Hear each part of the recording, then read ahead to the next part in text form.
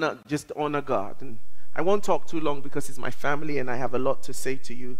I've struggled to find out what God wants me to say, not because I've ever lacked words in my life, but because I want to bring a relevant word. God told me this year, he said the season where we're hitting target is over. Now we're hitting the bullseye. How many know things have changed in the spirit? But before we go on, I have a song for you, but before we go on, I just want to share some stuff with you. You know, when my sister from Canada sang about breaking the chains, I felt it was a double-edged sword. I felt like God was breaking the chains off of you, because when Jonathan, I think, asked to come take the microphone, I wanted to take the microphone and sing about breaking the chains. But I wanted to sing about an army that is rising to break the chains. And I didn't know whether that was what was on your heart. But for my voice, that's why I didn't get up. And I just thought, I don't know what the protocol is. You know, I haven't been here since 2012. Do I get up and just hold the microphone without an introduction? But I feel like, how many of us feel like we want to do some things? I want to show you something before we do. A lot of times what the enemy wants to do is keep us fixed and fixated on our challenges. This is not a season where you must be fixated on your challenges. This is not a season where you must be fixed on what you don't have. You are never limited by what you don't have, only by what you don't do. That's a wisdom key to write down. You are never limited by what you don't have, only by what you didn't do. And so God has, I was reading something a couple of days, I think it was yesterday on the flight. Chuck Pierce and Dutch Seeds have released the word of a season of triple grace.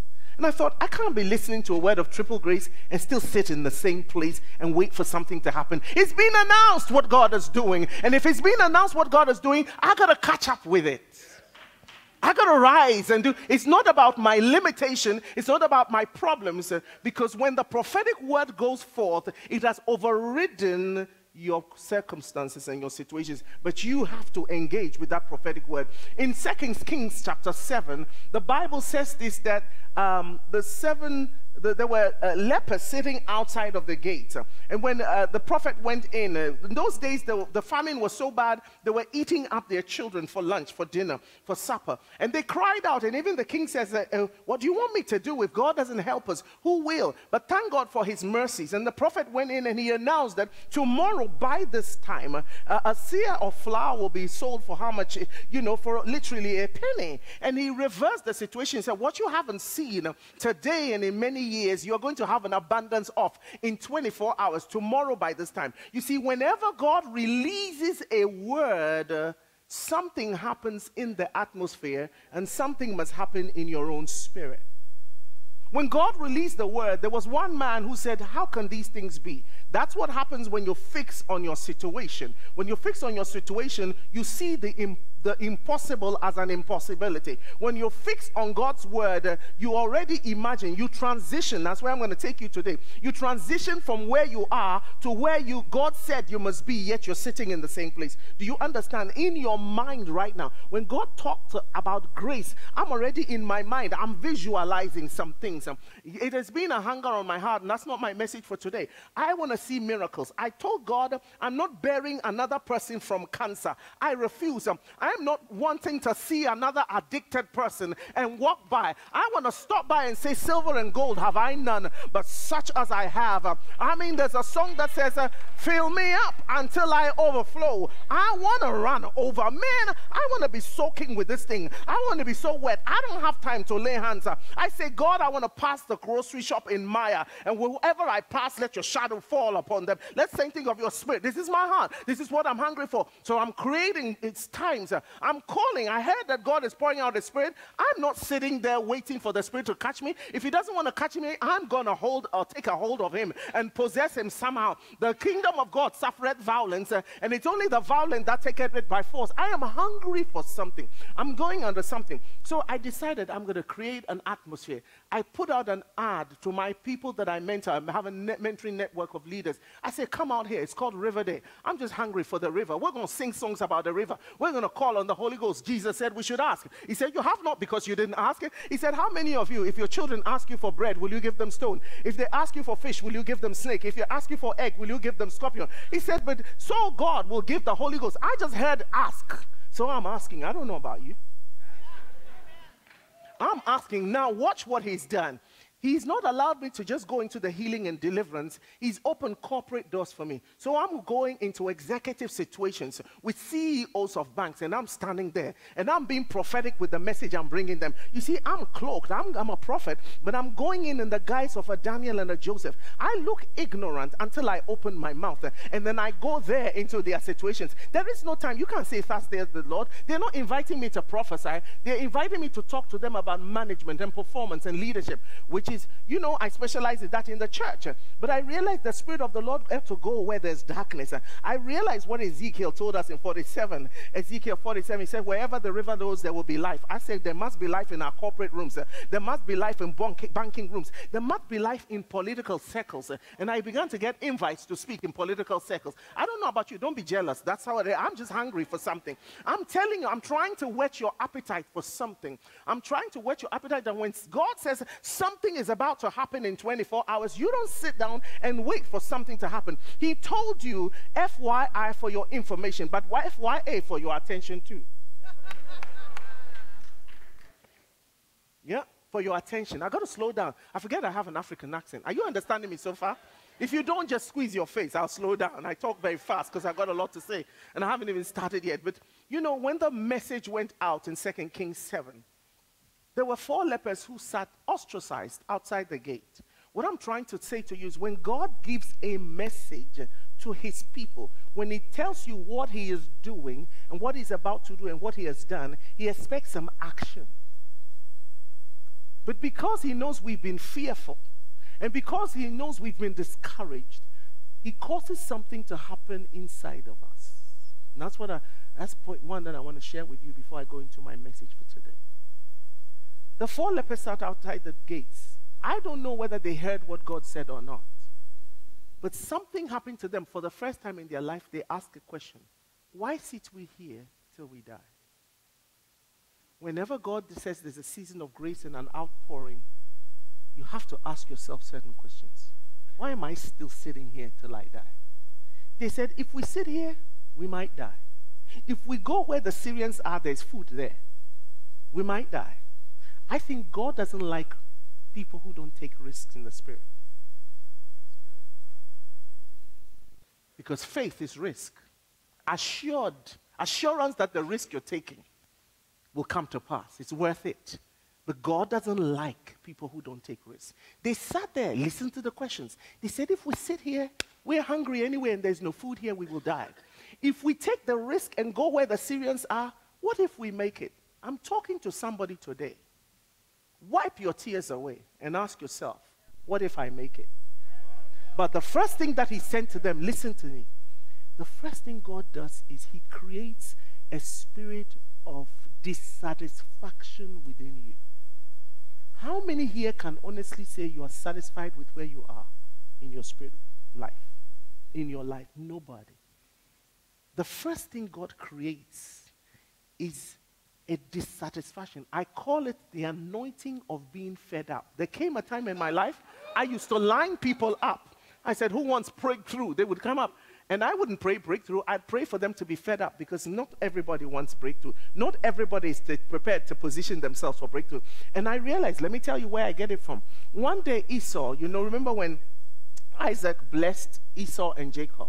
And then Esau said to his dad, every blessing you have given, you have said, I'm going to serve my little brother Jacob. I don't want to serve him. I want my own blessing. But every single word you have said says that he has the blessing. I don't. So he nagged his father and his father said, listen, I've said what the Lord wants me to say. And his father attempted to bless again, but he said the same thing. You will bless.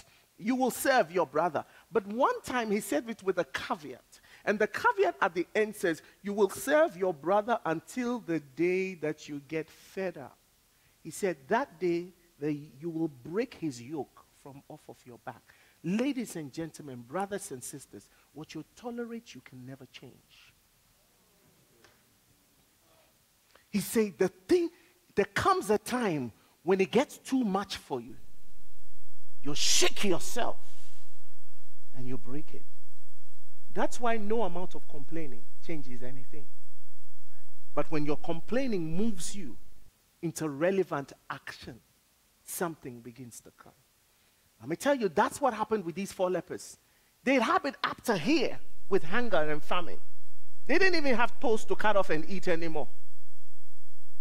And nobody was going to share anything with them. So these guys decided to get up and go. When I walk like this, can you hear me? No, you can't hear my footsteps, can you? No, my footsteps. I didn't say, can you see me? I said, can you hear me?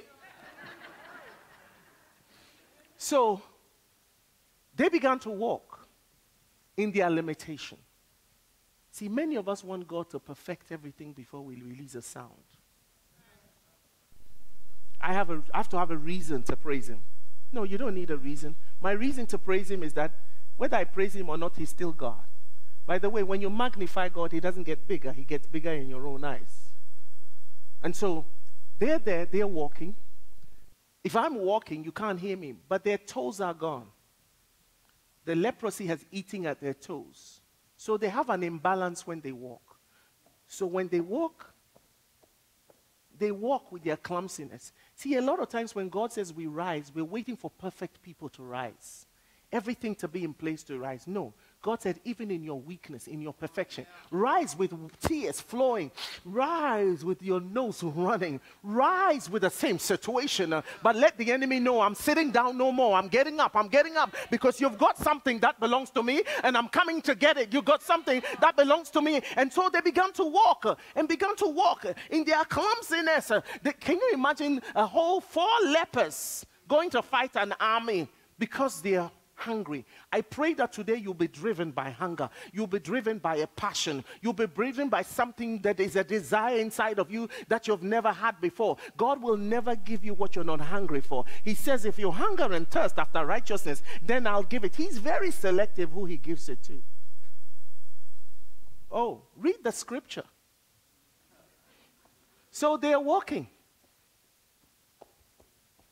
But it is this same weakness that makes them clumsy. And it is this same clumsiness that creates sound. And the enemy hears the sound of 4 clumsy people coming. It is the clumsiness that sounds. Then God takes the clumsiness and lets it sound like chariots of 4 armies coming together. And so the enemy doesn't hear lepers coming. He hears chariots coming. If God had healed them and they were walking like this, nobody would have heard anything. But God said, I've got you right where I want you. You look like you're weak, but you're strong. I came to tell you, he said, if you could only look beyond what you call weakness and start to praise me in your weakness, start to honor me in your weakness, I will make you see. When you're weak, when you're going through pain, there's a certain sound that comes out of you. That's not a manufactured sound. There's a certain song that you sing that is born out of your grief. It's born out of your pain. It's born out of your revelation. It's born out of your passion. When that sound rises, the enemy hears it. God is waiting for some people. You know, that's not something I learned from, what's his name? Tim Smith? What's his name? Smith? Martin Smith? Or whoever it is that wrote the song. A lot of times we're in danger of singing songs that people have written. And God says, I want you to take the song they've written, but let it come out of your experience. Let it come out of an authentic heart. There's a difference between anointing and an authority, because authority is connected to authenticity. Oh, authority says this thing is coming from its source. These people walked and the enemy heard something. There is the power of the sound. I pray in the name of Jesus, as you sing from now on, you won't need anybody to push you to say, come on, let's go to another level. You won't need that, because there's something crying out. There's a hunger that is crying out. Did you notice when that prophetic word came, how something broke immediately and we were released to go forth? Because something came and immediately we forgot ourselves. I pray for you in Word of Life. From this day forth, you will not be self-consumed. You will no longer be self-obsessed. You are not the object of worship God is. And when you come here, you will raise a song understanding that there there is an audience that is hearing you. God must hear differently, but my goodness, your enemy must hear differently. Let there be a sound. That's why I'm excited on a Sunday morning. I think of all the sounds that are released all over the world. Oh God, I think of the sounds. Oh God, in Skid Row in Los Angeles, I've been walking and praying for the people there only a couple of days ago. I think of the sounds that are in parts of Asia where people are persecuted, in Nigeria where Muslims are burning down Christians. I'm sending my sound. Is somebody with me this morning? May God release through you a sound. May you never know, but in the days to come, may heaven testify. Something was broken over a community. Something was changed over our government. Something was transformed in a home because of the sound you released here on a Sunday morning in Jesus' name. Hallelujah! There's an army rising. Will you help me? Sorry, it's an odd morning. I might as well add to the oddness, right? Do you want to come say, Pastor Miss? Can we do that as our declaration? My God, sometimes I wake up in the morning, I stand in the mirror. Do you know last night I couldn't sleep? You should have seen me in my room, 2 a.m., 3 a.m. I was just giving glory to God. Man, I was just doing the dance. Hallelujah. I don't know, but I wanted to release something. I wanted to add, are you ready? There's an army that is rising to break every chain. We are taking our place. It doesn't matter. Isn't that a right shame to the enemy that 4 lepers can defeat them? I didn't tell you the end of the story for those of you who didn't know, but when they got there, when the 4 lepers got there, the enemy thought they heard sounds of chariots coming. They ran off and they left the spoil. The 4 lepers ate to their heart's content. They picked up things and they said to themselves, what we are doing is not good. We've eaten and the king hasn't eaten. It's about time. Some people are in Miwok are going to eat. They are going to experience some things before some great names experience some things. It matters what you do. There is an army that is rising. Come on, lift up your hands and declare. There's an army rising up. There's an army rising up to break every chain, break every chain, break every chain. There's an army. Come on, I'm black, I like loud. There's an army rising up. There's an army rising up to break every chain, break every chain. Break every I want you to sing, we are the army. We are the army. Come on, Miwok, we are the army. I am the army. I am the army. Break every chain, break every chain. Come break on. every chain. Come on, millennials. Break every chain. Break every chain, break every chain. I am the army. Break every chain. We are the army rising up. Tell the enemy we're coming to get you. We are overriding darkness with his light. We are weak no more. We are strong. We are the army rising up. Say, I am the army. Every chain, break every chain. Take me right there. I am the army. I am the army. Possess it. I am the army.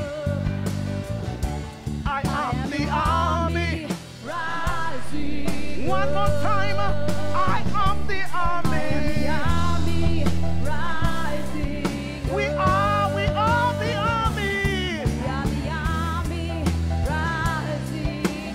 We are the army. We are the We are army. the army rising. One more time. There is an army.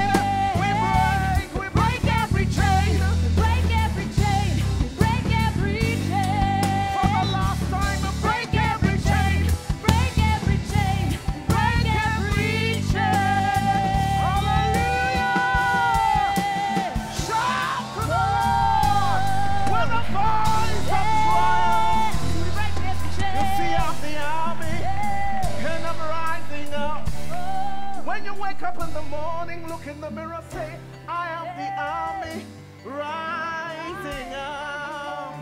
And I'm gonna break every chain. I'm breaking every chain. Attract something from heaven. Let heaven know you can be trusted with the day. Yeah, I hate the devil. I hate darkness. And I'm desperate to change it. Break every chain. Break every chain. Break every chain. I will arise. Break every chain. I arise. Break every I chain. arise. Break every I arise. Break every chain. Break every chain. Break every chain.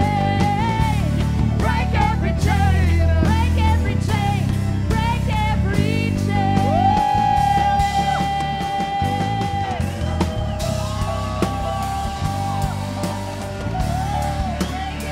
Yeah. Hallelujah.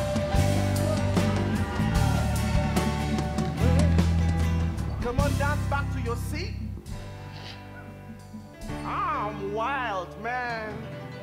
I sit on a. I don't want to leave any turf where I go the same as it is. Thank you so much.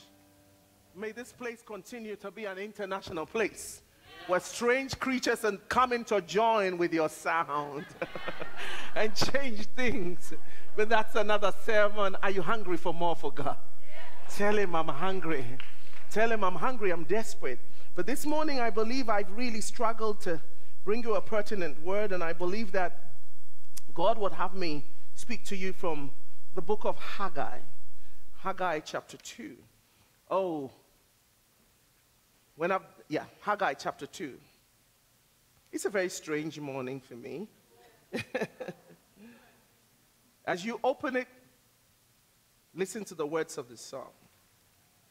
I couldn't sing it, so I cheated.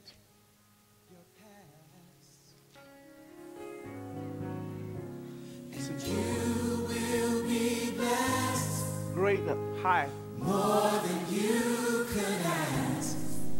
Despite all that has been done, say the best is yet to come. The best is yet to come, and your ladder will be greater. Your ladder will be greater. Your ladder will be greater than the rest. Tell somebody tonight your ladder will be greater than your past. Tell them you will be blessed. You will be blessed more than you could ask. More than you could ask. Despite all that has been done, the best is yet to come. The best is yet to come, and your ladder will be greater. Say your ladder will be greater. Everybody say your ladder will be greater than the rest. Do you believe all things are possible? They are possible. It's impossible. Yes, they are possible. We say they are possible. All things are possible. Possible. For you, for me. And your ladder will be greater. Your ladder will be greater. Your ladder will be greater than the rest. Say all things are possible. Possible. Let your faith rise tonight. Let hope be in the house tonight. They are possible. All things are possible. Yes, they're possible. We believe it tonight. We establish it tonight. We receive it tonight. Possible. And your ladder will be great. Your ladder will be great. Put your hand on yourself, say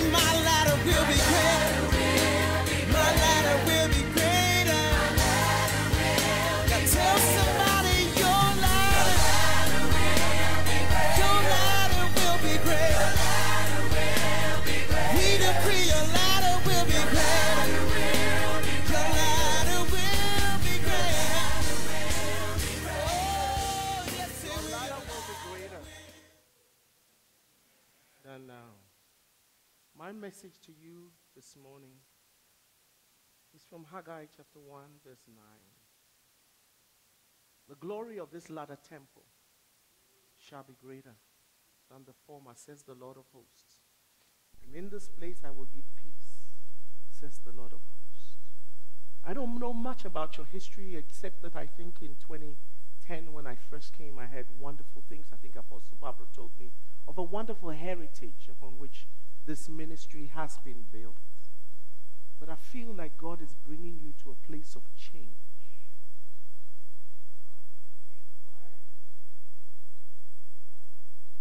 I have wrestled with this all night.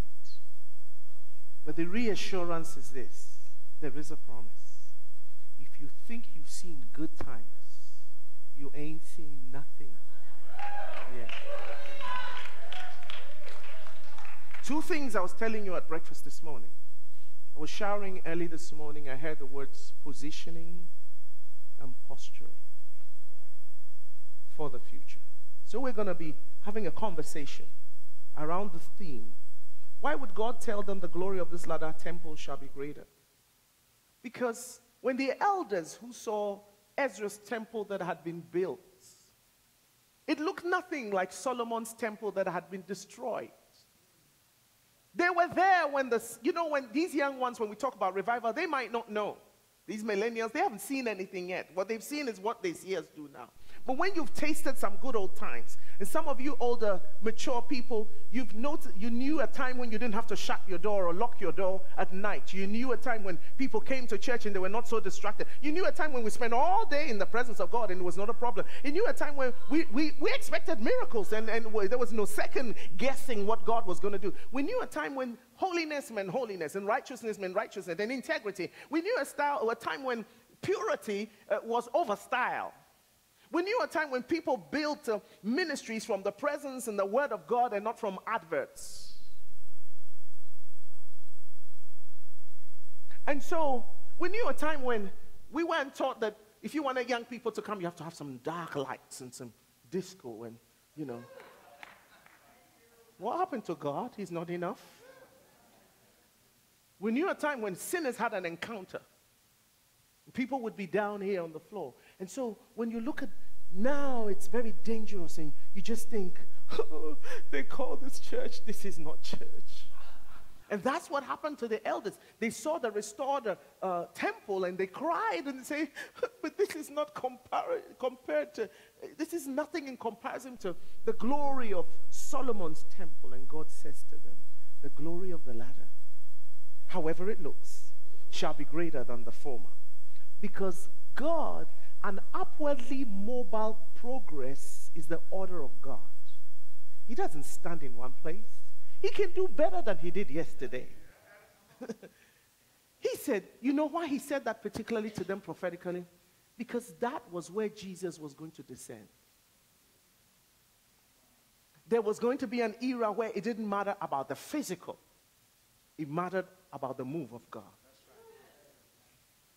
And I don't know, this is a tough word for me to preach, because I don't know enough of the semantics, but I'm just going to speak some things to you about change. God is calling Word of Life to reposition itself. Deuteronomy 2, verse 3 to 8 says, you have circled around this mountain long enough, now turn north.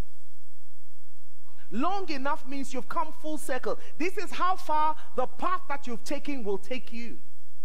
It's come to the end of its time allotted it. It satisfied what you needed then, but no more.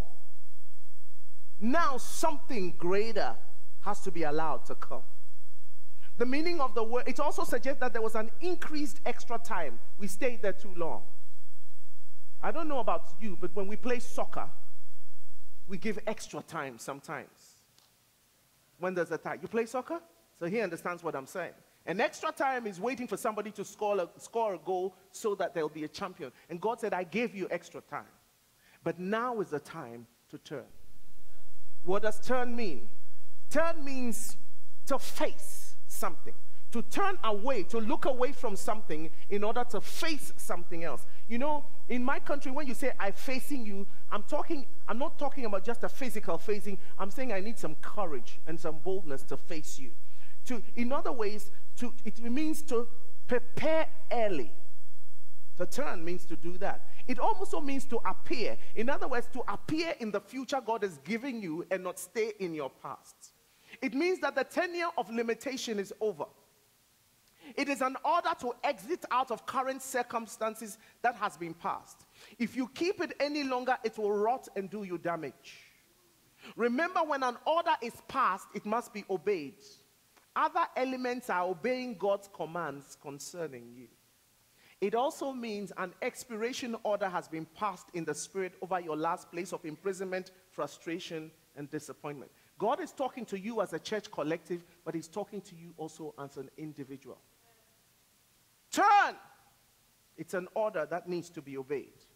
You see, when we don't turn sometimes, when God asks us to reposition ourselves, there's always because there's a bigger agenda. Imagine if your name is Mary and your husband is Joseph and you've just had this miracle baby you're pregnant with, and you know, you're in Nazareth. Meanwhile, the baby has to be born in Bethlehem because that's what the good book says. Only you don't know what the good book says. And they're still faffing about.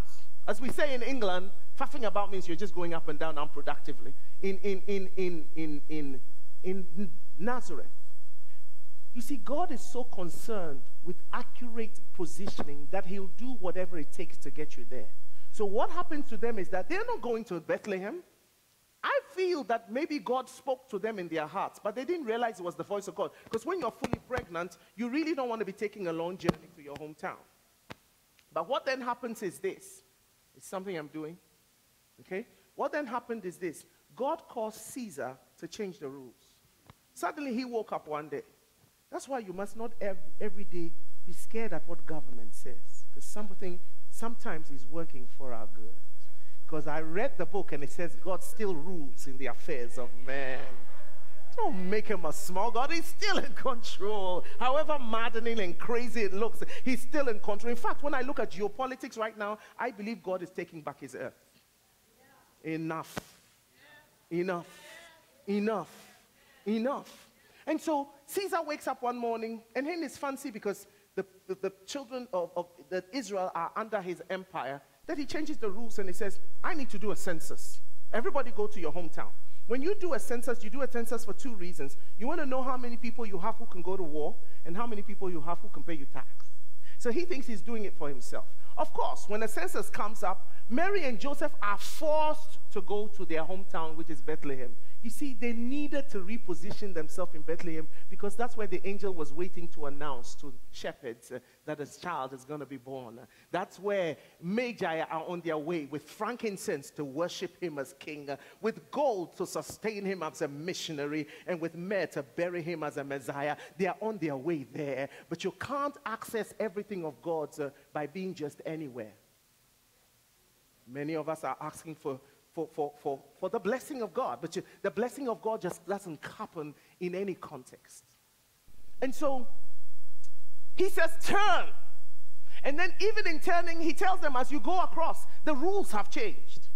He said, be careful not to fight these people. It's amazing. When you have time, just read Deuteronomy 1 and Deuteronomy 2 when he talks about turning. Progressing forward means that there's a change order. We don't move forward the same way we did yesterday. I'll pick that up in a few minutes. But Deuteronomy 2, 4-6, he tells them who to war against and who not to. What you must avoid to do in this new beginning. They are respected boundaries. In Isaiah 43, 18-21, we'll come there in a minute. He said, remember ye not the former things. Behold, I do a new thing. Will you not recognize it? God is on the move because he's not a camper.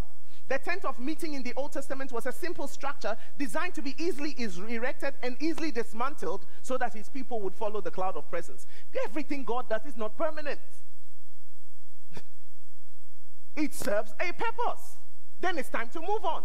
Haven't you recognized in the middle of the wilderness, he said, you set up camp.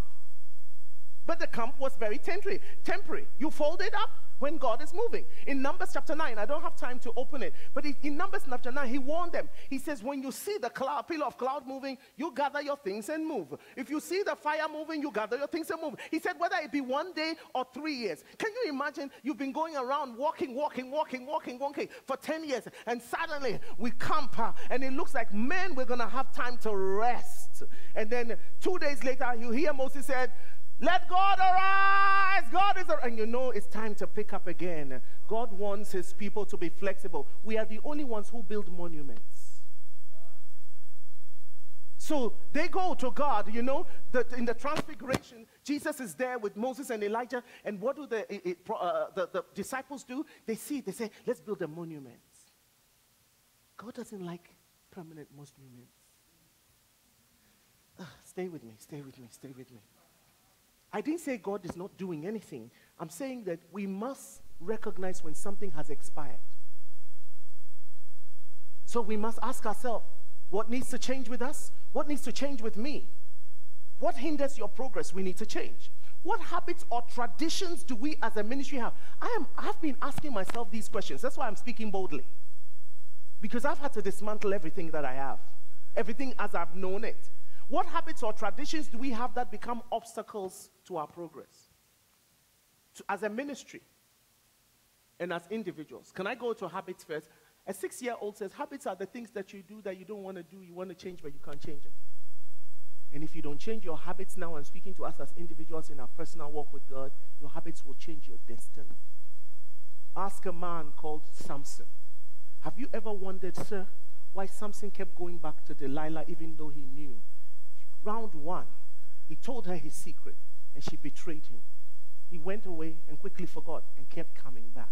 Habits are like that. They destroy you, but you keep coming back to it. They destroy you. Lift up your hands to the sea. Lift up your right hand. Father, in the name of Jesus, today we've spoken and sung about breaking the chains. Lord, every addiction, every habit, everything that we do, every lifestyle that doesn't bring you honor, that is waiting to entrap us as our downfall, break it off of our lives. Break it off mine, break it off the lives and the mindset of your people. Free us from going back to Delilah day after day after day in the name of Jesus. Amen. Delilah doesn't have to mean adultery. It just has to mean that thing that keeps slowing you down. For some of us, we love our beds too much, not enough prayer. For some of us, I don't know. For some of us, it's depression. For some of us, it's self-pity. And self-pity always exaggerates the problem. Whatever it is for you, may God break it. And then collectively, we have to ask ourselves, what tradition? In Luke chapter 7, verse 30, the Bible says that the Pharisees and the Sadducees they did not become part of the move of God because they were not baptized by John. In other words, John brought a new era, a way of doing things. But the Sadducees said, this is not how we do it. This is not how our fathers did it. This is not how we've known. But the same God who gives you how it was yesterday is changing his methodology tomorrow. He's not bound by tradition. He's a God who makes today better than yesterday. It's important that we seek the Lord to inquire about the true state of affairs. What's happening? What does it mean? How do we get engaged into this? Daniel did it. He sought to understand. When you don't understand anything, you destroy. The Bible says in Isaiah 43 verse 18 to 19, behold, I do a new thing. Now it shall spring forth. Shall you not know it? What does it mean to know? It means to see, to discover, to observe, to recognize. I like this. This is the Hebrew meaning of the word know, to be instructed by the new thing. To make yourself familiar. It also means kinsman. In other words, you don't let the new thing become a stranger. You befriend it and you relate to it closely and intimately, and then you declare it. Because this new season is a season of rains, is a season of access, is a season of opportunity like never before. Jesus Christ does not judge people only by what they do, but by the opportunity they had that they didn't use. Let me repeat that. Jesus doesn't judge you by what you did. He judges you by the opportunity you had and what you did with it. So let's look at a few things that change demands. Change is the catalyst to a progressive ministry, career, business, and life. It is a willingness to come out of your comfort zone and to change your traditions, your habits, your lifestyle, your manners. We must develop a philosophy that sees change as having the potential to make things better. Everybody is afraid of change. Nobody likes change except a wet baby, and for very obvious reasons. Change, even when it is planned. You know, a baby, when it is planned between a man and a woman, even when it comes, disrupts every part of our lives. That's why we don't like change. Let me tell you, but if you don't like change, you won't be able to move in the things of God. But if you settle in your heart, this thing is going to be disruptive.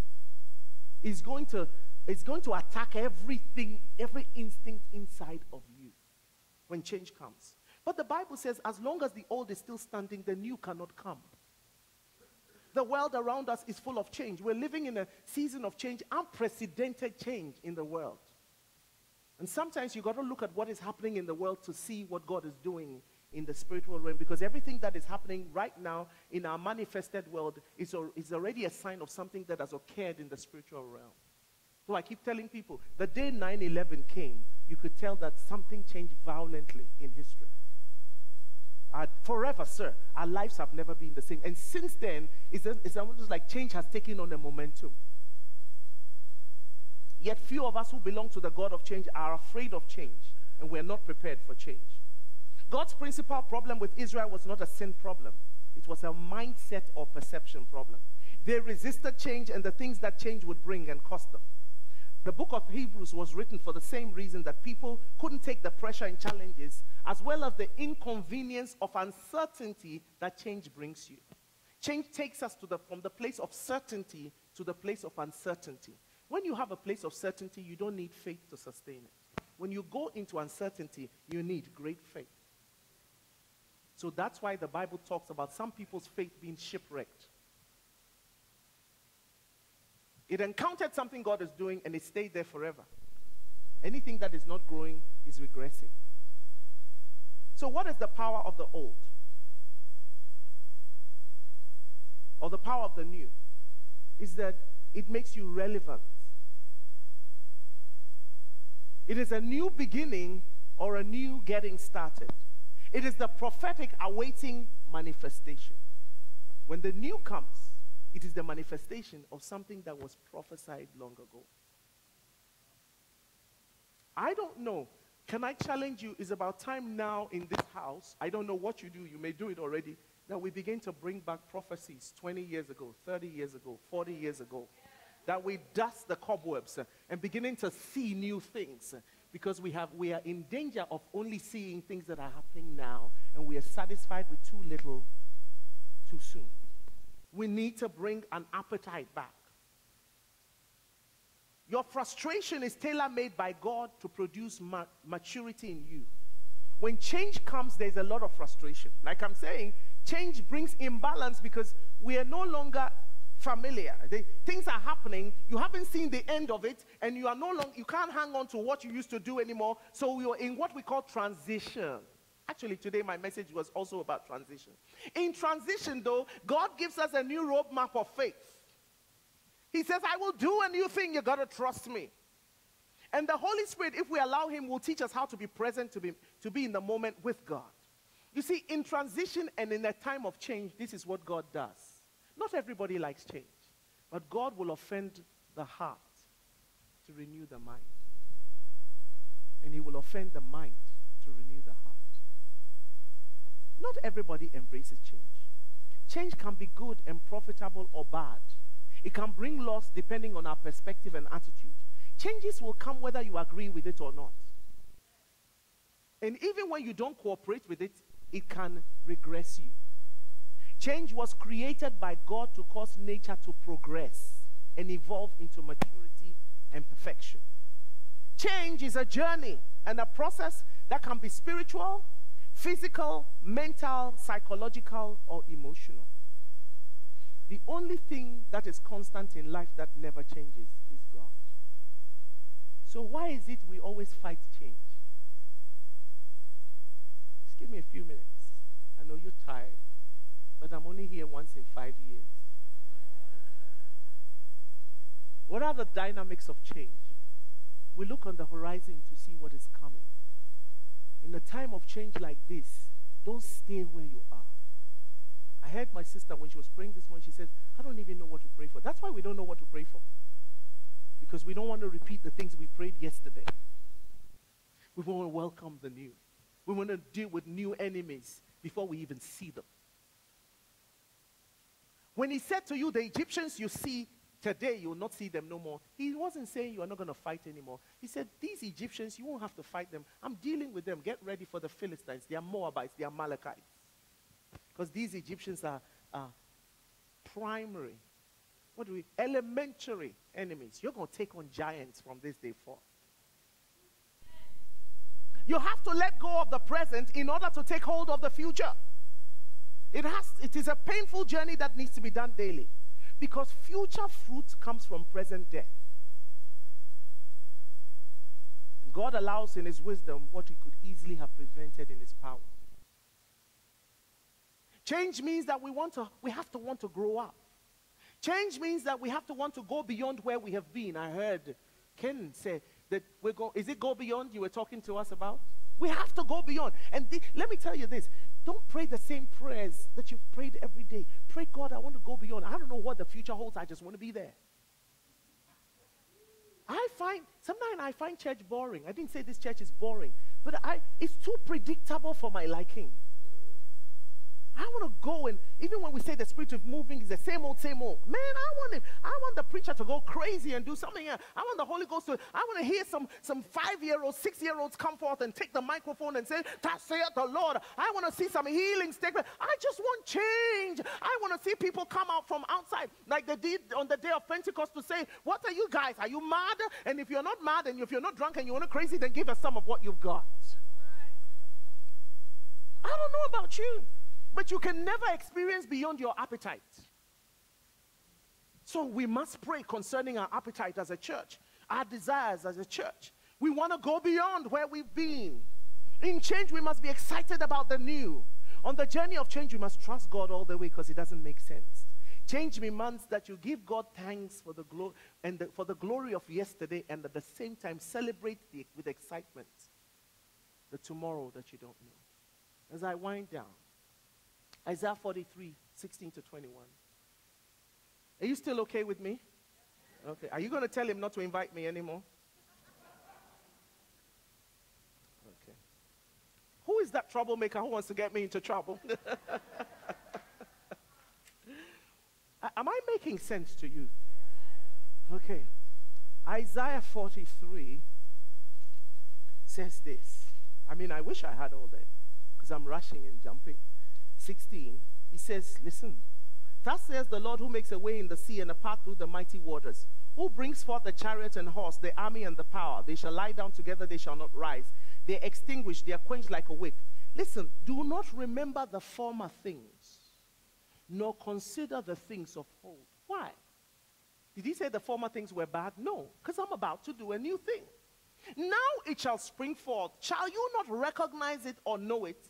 I'm going to make some exceptional things, like making a road in the wilderness and rivers in the deserts. What does it mean to remember not the former things? It means to make continual mention of the former things. Please stay with me on this one so you don't get me wrong. It means to burn incense to. In other words, certain good things can happen in our lives that we over-celebrate. Stay with me, please. Don't get me wrong.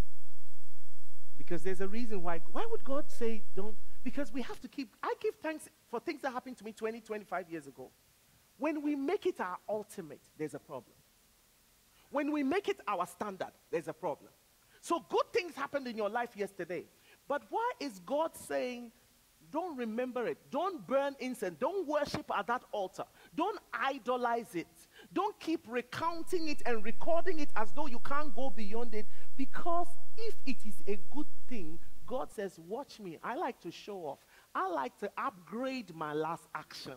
I like to show you I can do better than I did today. That's why I tell you we go from glory to glory to glory to glory, and we go from faith to faith to faith. God said sometimes a good thing can happen in your life, and that becomes your standard. So even in your prayers, you're asking God to repeat them, not go beyond them. You're catching the revelation. And God is saying to Israel, I did awesome things. I brought you through that Red Sea. I gave you manna. I caused the waters that brought you through to drown. But don't make it like that's the only thing I can do. That was just an appetizer. I want you to stretch me. I want you to come and ask me for some awesome things. I want you to show you the things that you couldn't even begin to imagine that I talked about. No, he says, but if you don't take care, you can just bow and worship at the altar of the last miracle. And then he says, remember ye not the former things. Now let's go to negative things. All you remember is your pain, Israel. That was Israel's problem. When you get into that mode, suddenly Egypt becomes more appetizing than the promised land. Because now suddenly, I thought you hated Egypt. Suddenly in the midst of crisis, you have an appetite and a craving for garlic and onion? Really? Are you seeing what I'm saying? When things go bad and you keep recounting them, they create a desire for that. When you stay also at a good thing, you limit God if you're not careful. So he says, remember ye not the former thing. You are limited by your imagination and what you keep before you. It governs your thinking, your emotions, your lifestyle and practices, your values and expectations, and therefore your faith. What was God going to do? Salvation was going to come. People didn't need to go through all Old Testament rituals to be saved. It wasn't only for the people who sit in front to access the Spirit of the Lord. So great things was going to happen, and he was promising them these things. He knew that you can never possess beyond your expectations. You still with me? He who worships the past will remain there.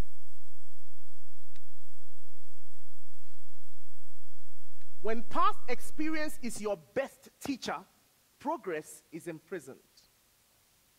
Let me repeat this. When past experience becomes your best teacher, progress will always be imprisoned. Our goal in life is not to preserve history, it is to create it.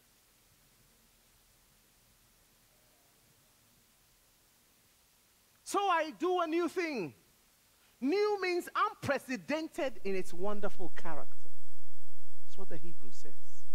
It shall spring forth, it shall germinate. It is an image of something silent, but certain gradual growth of events, seeds, and plants. It's been young and developing beneath the radar.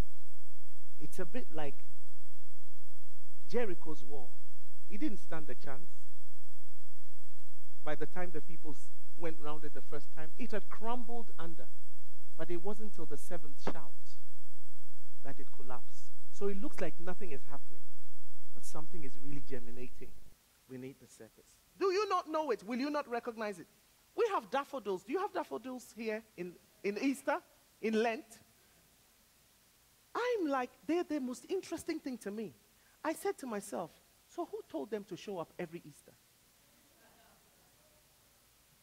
It's like they have an appointment with destiny.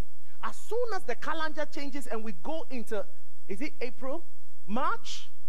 Them daffodils of every shape, size, and color on every continent begins to shoot up. It shows you whatever God has ordained. It's just waiting. You may not see it, but it's waiting to make beautiful in its time. It's waiting to shoot up.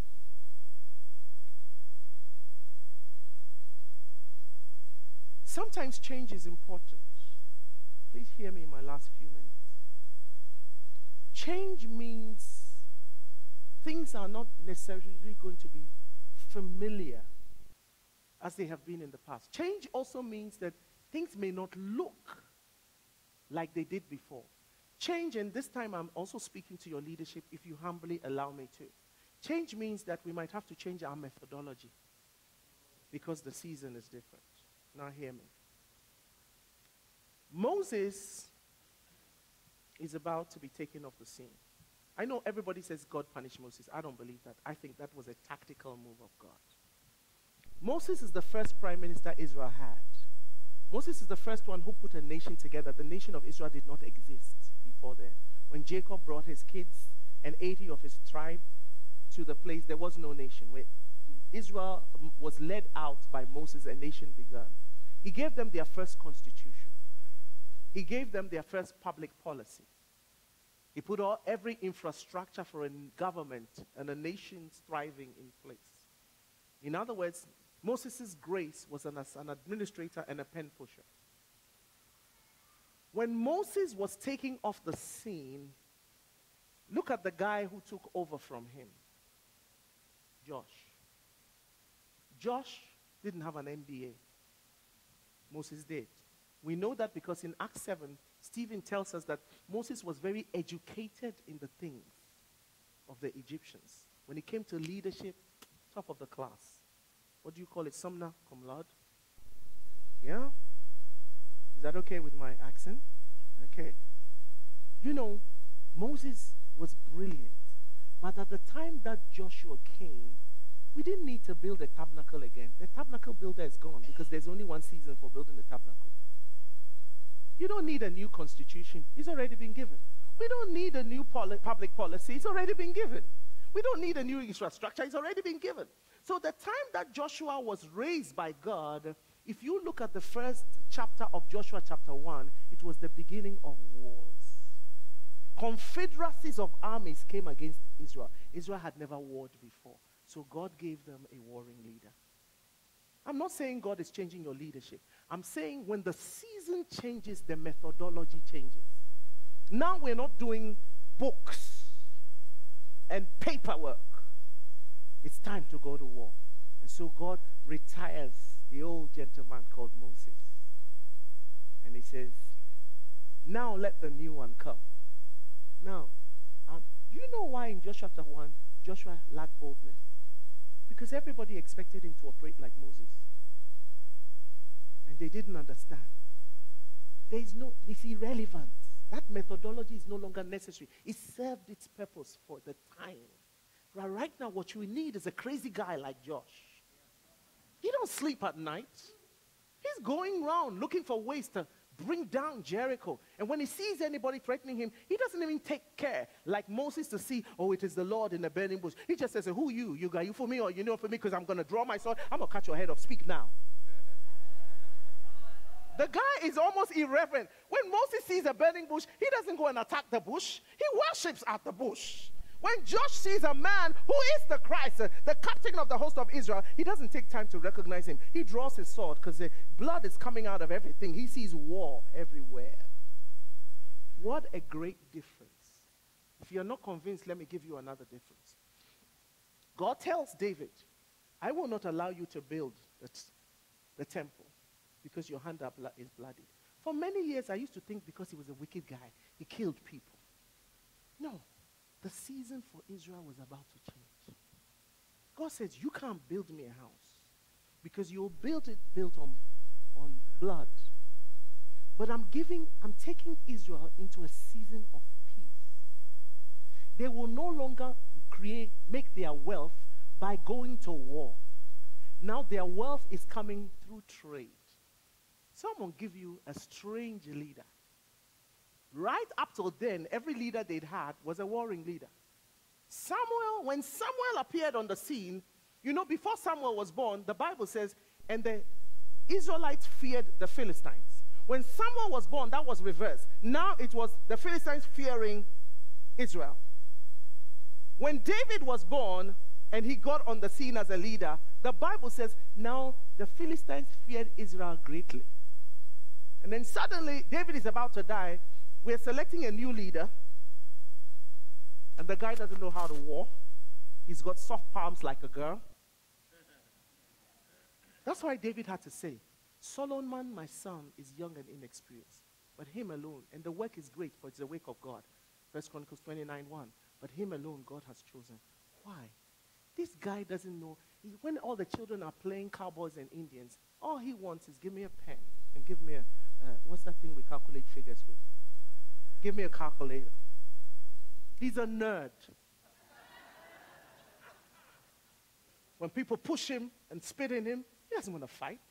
He only comes alive when you put a calculator in his hands. And his father is a warrior, and all Israel has known until then is warfare. And suddenly God gives them a leader who doesn't understand warfare. He has a new way of doing business. Are you still with me this morning? He has a new way of doing business. The vision never changes. The methodology always does. That's why when David is about to die, he calls Solomon and says, bring me the staff list. Let's look at the staff list and the organogram. He said, you see Shammai? Kill him. He's too dangerous. You didn't promise not to kill him. I did. I kept my word. I'm going. As soon as you put me down there or cremate me, kill him. Don't give him one moment to live. Then he goes down and says, Joab and his brother, get rid of them. They are generals. If you put a general in a boardroom where you're talking about GDP, they'll look for somebody to kill.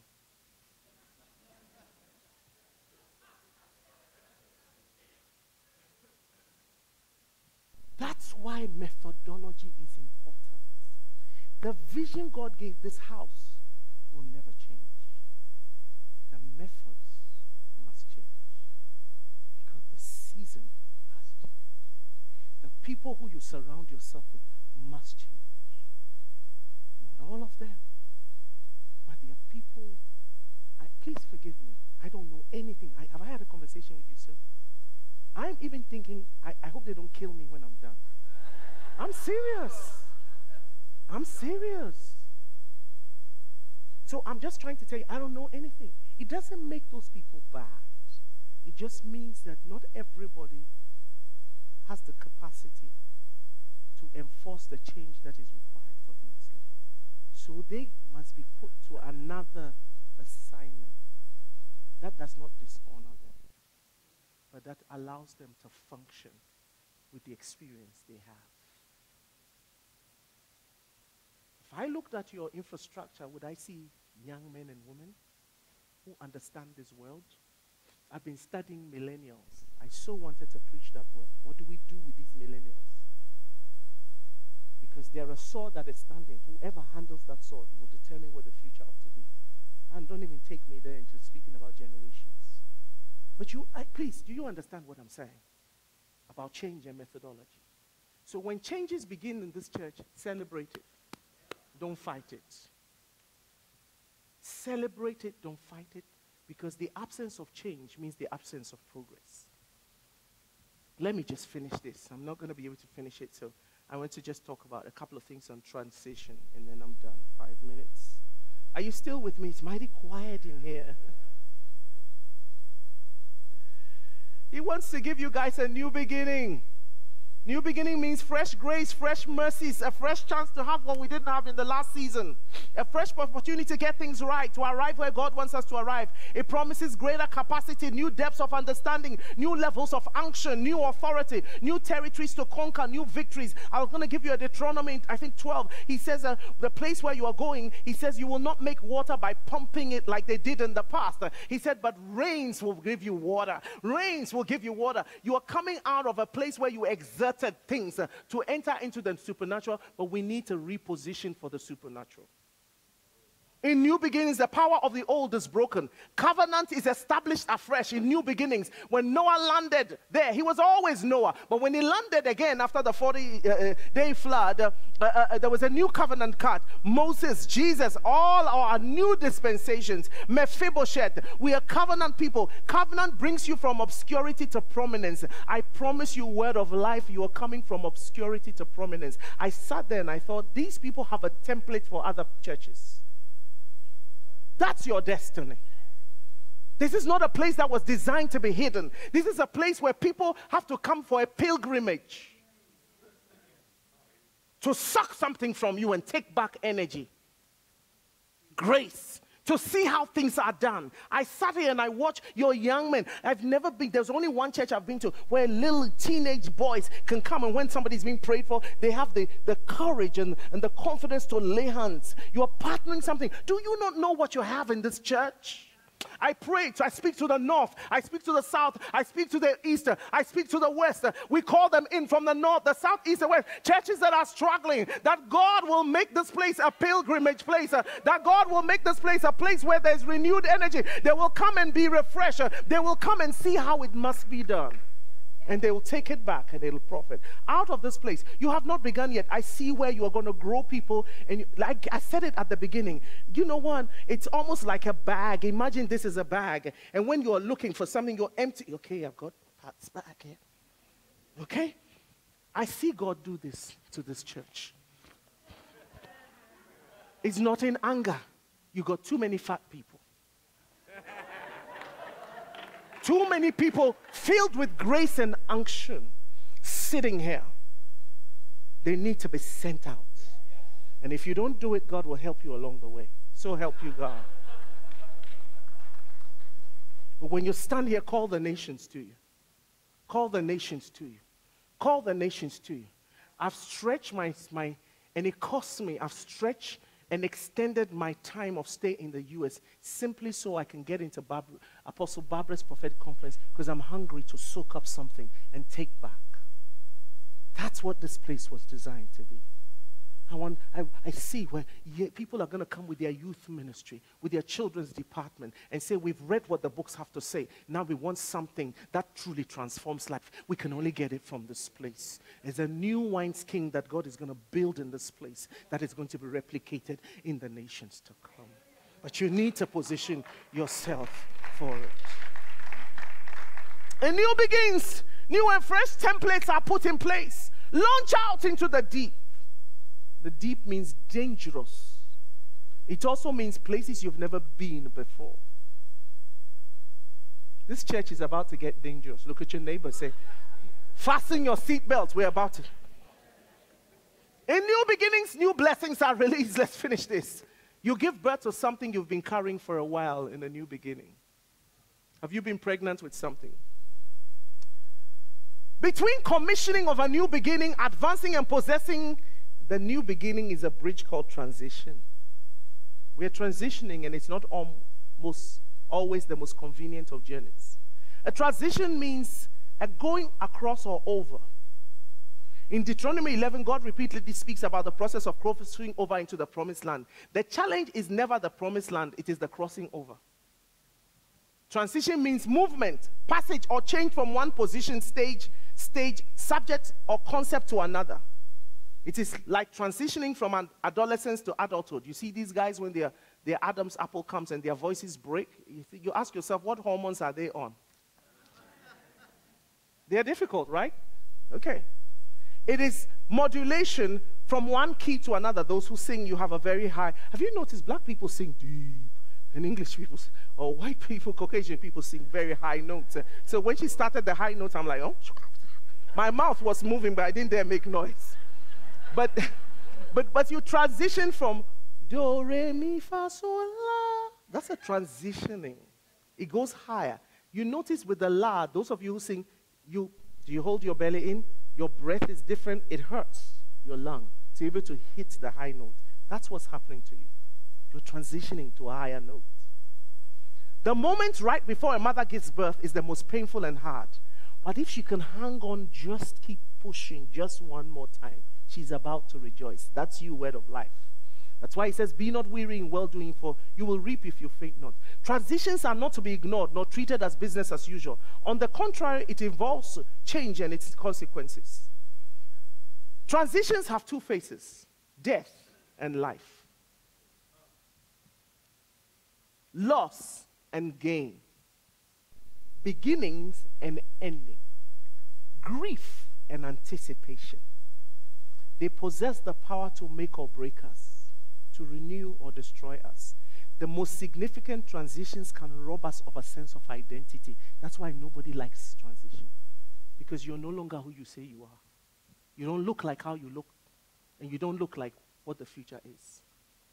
That's why we fight transition. It threatens our security, our sense of belonging, our sense of control, because we like to be in control of things. Our fate remains unnamed, and the verdict on our future is lost in deafening silence.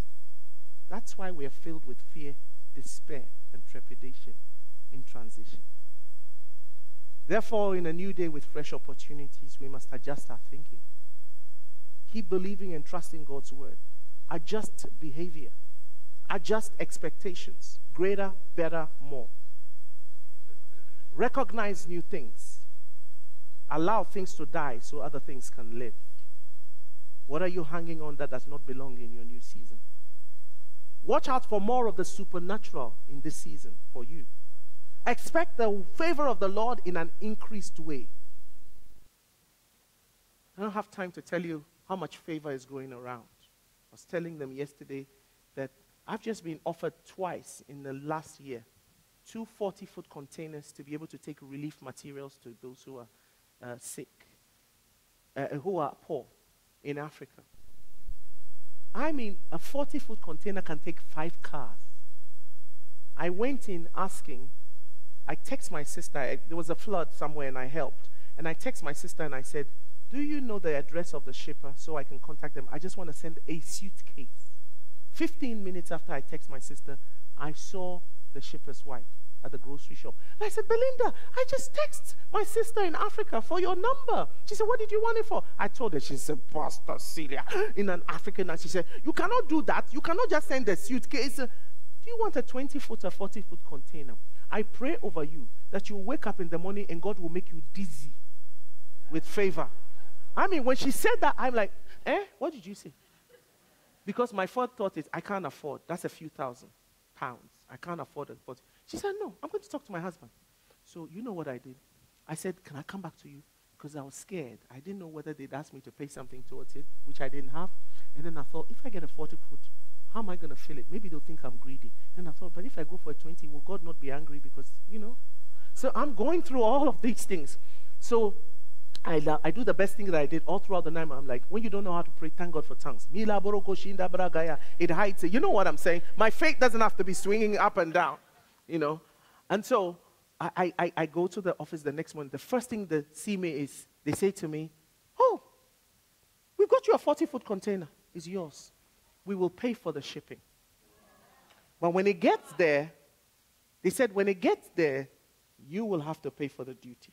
Me have to pay for the duty. Do I look like I have money for duty? So I text a friend of mine in Africa. Within 24 hours, as I speak, she emailed me back. She says, the ambassador in charge of diaspora and affairs for African Union is going to take care of the duty. The who? An hour later, the ambassador emailed me. Thank you for all you're doing for the poor. It's taken care of. The whole thing was taken care of.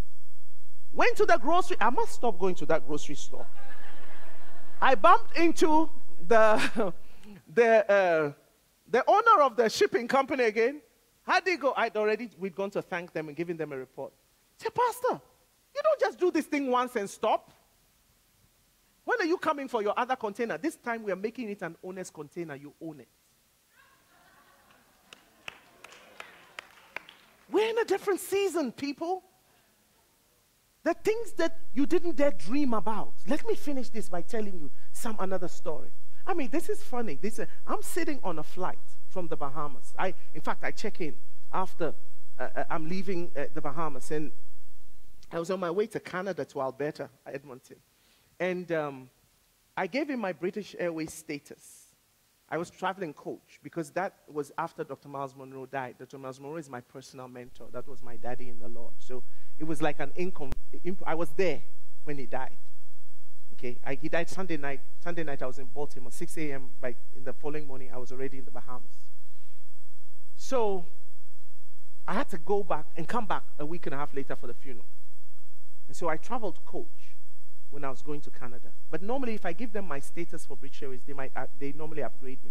But when I gave them the number, I gave them the wrong digits. So the lady said, I can't change it, I can't do anything. I went from there to Dallas. They couldn't change anything. They told me they couldn't. Then I went on, I can't remember which other place it was. But when I got there and I told the gentleman, I said, this is what they do. They couldn't change it, but I got the number wrong. He said, oh, don't worry, I can change it. Within a minute he had. And as I turned to go, he gave me my boarding pass. Something says, why don't you ask him for an upgrade? So I went and I said, sir, can I have an upgrade? He said, let's see what we can do. He said, yes, you can have an upgrade. And then he started to print it, and the thing wouldn't print for a long time. You know, the Bible says there are many great and effectual doors have been opened for us, but there are many adversaries. That's what you have to watch out for in this season. And so the enemy kept stopping, the machine kept jamming. So they came to tell him, you have to close the plane, and this lady has to be seated because we're all waiting for her. As I turned to go, the Lord said to me, Don't give up. So there's a song that we sing in Africa. It says, Jehovah turned my life around.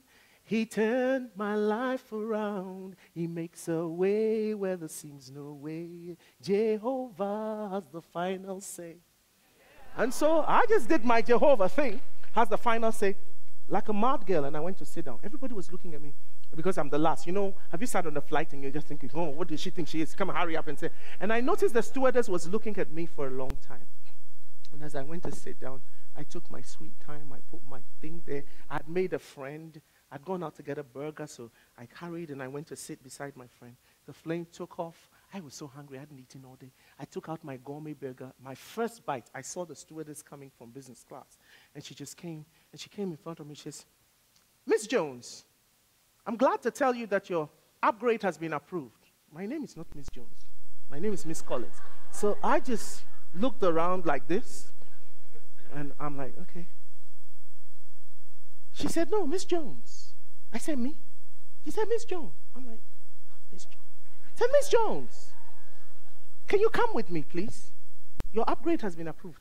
Of course, I thought she got the name wrong because I did ask for an upgrade, which we were working on, and she's come to get me. So I picked up my burger, and she said, oh, forget that burger. I've got something hot. I said in my head, this is an African girl. I just used a whole lot of money to buy this. I took my burger. She said, leave your luggage. We'll take care of it. I said bye to my friend, and I went to sit there. There was only 4 people sitting in business class. I ate and drank to my heart's content. After about an hour and a half, I called her. I said, who is Miss Jones?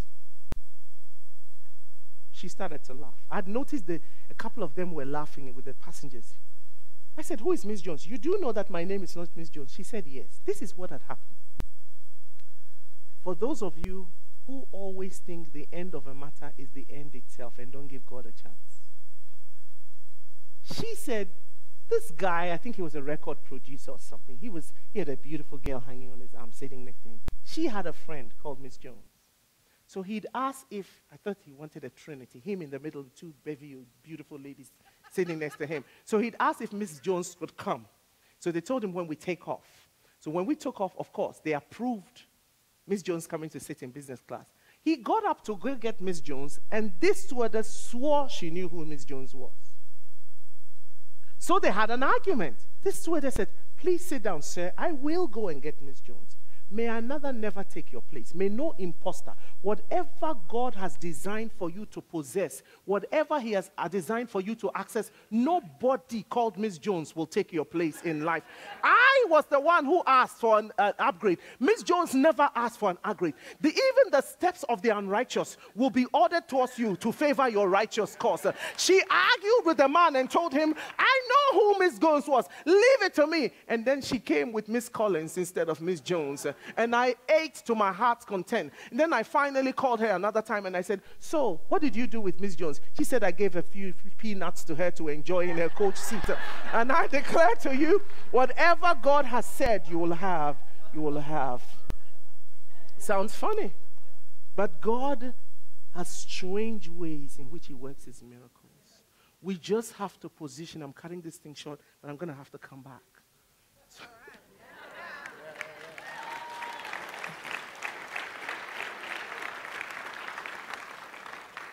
This is the season of access. Opportunity. We didn't even get to opportunity. So when I come back, we'll talk about opportunity. We're in a season where we declare a thing and it is established. Rise to your feet.